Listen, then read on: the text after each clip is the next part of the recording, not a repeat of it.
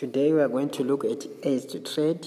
So as we define the commerce as trade and aids to trade, we are going to look at these commercial services. So there are different challenges faced during trade.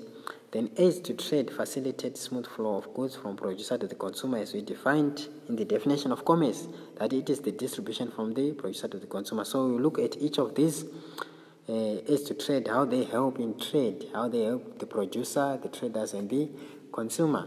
So aids to trade, we have insurance which guards against business risks. Then we have advertising to promote goods. Then we have communications, which happens between consumers and suppliers. Then we have transport, warehousing, banking and finance. So we are going to look at the importance of each of these aids to trade. So we'll start by transport and list the importance of transport. So in transport, it helps firms in different ways. So it can help in the carriage of raw materials, then finished goods to the market, then employees to and from work, then equipment and machinery which is needed by the producers and traders, then advertisement can be done through transport. Then we also have banking and finance, which helps in making payments to the suppliers and also receiving payments from the customers and debtors. You can also access loans and overdraft in time of need from the banks.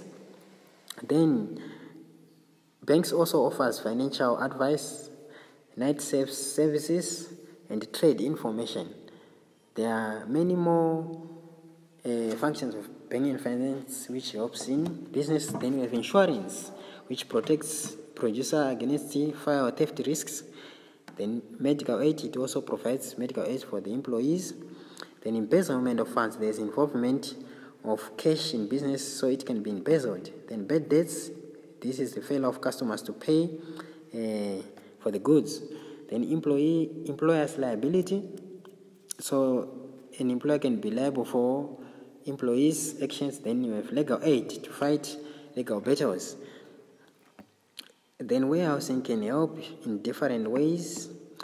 It can help in stabilizing price since goods will be available.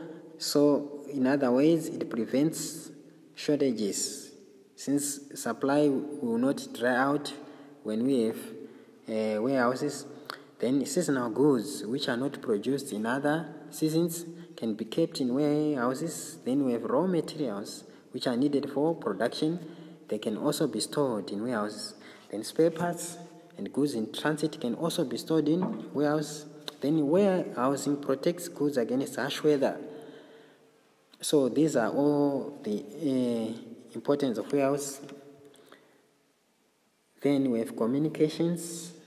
Communications is the exchange of information between two parts. So it can help in making orders from the suppliers, then receiving orders from the customers.